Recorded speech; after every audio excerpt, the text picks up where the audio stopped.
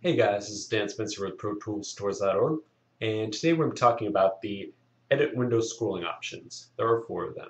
Okay, so the first two you probably won't use. If you go up into options and then you scroll down to edit window scrolling, your first option is no scrolling.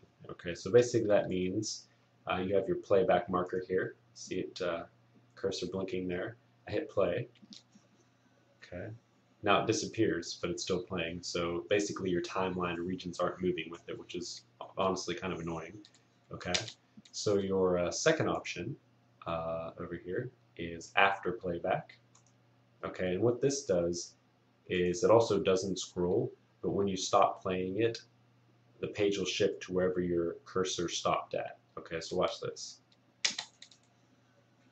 Okay. It's playing, but we can't see it. Hit stop. And then it shifted the page over to where we stopped at right here.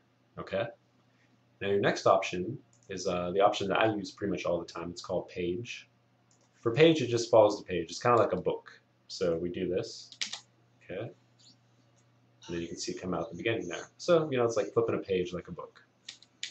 And your last option is continuous. And this just makes your timeline move with your cursor. So watch this. See, it's going like that. This is a nice one too. I know a lot of people like to use this one. So those are your four options for your edit window scrolling, and I recommend either using page or continuous. So this is Dan Spencer with ProToolsTutorials.org, and we'll see you next time.